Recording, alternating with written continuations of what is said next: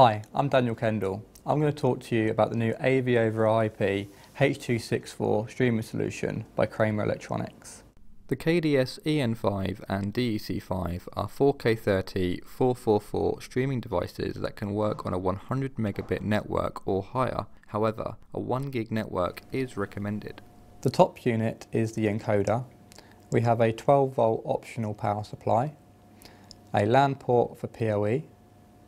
We have a Phoenix audio output for de-embedding any digital audio. We have an HDMI input and a two-way RS-232 Phoenix block and a reset pin. The bottom unit is the decoder.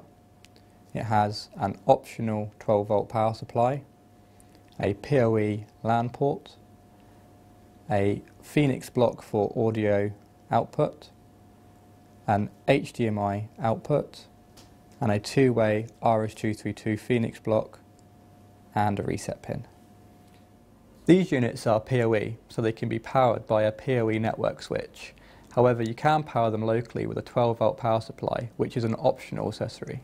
The latency between the encoder and the decoder is between 80 to 250 milliseconds, which is depending on your network's capabilities. These units can work in a one-to-one Unicast or a one-to-many Multicast configuration, which means one encoder can feed many decoders, and this is only limited by your network. Because these stream on H.264, we can view these streams on VLC Media Player on PC, Android or iOS. These decoders can be configured in a video wall mode, and they can support up to 256 screens in a 16 by 16 configuration. These devices can be easily controlled for fast switching using IP. We have recently added a driver to Kramer Control to allow for an easy and quick deployment of an AV over IP system. One of the cool features about the decoders is that we can customize the wallpaper to show a customized no signal screen.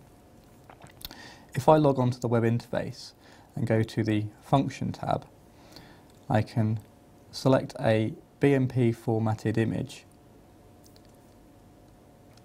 and upload it directly to the decoder for a customized image. For more information about these products and other Kramer products, please visit our website. Thank you for watching.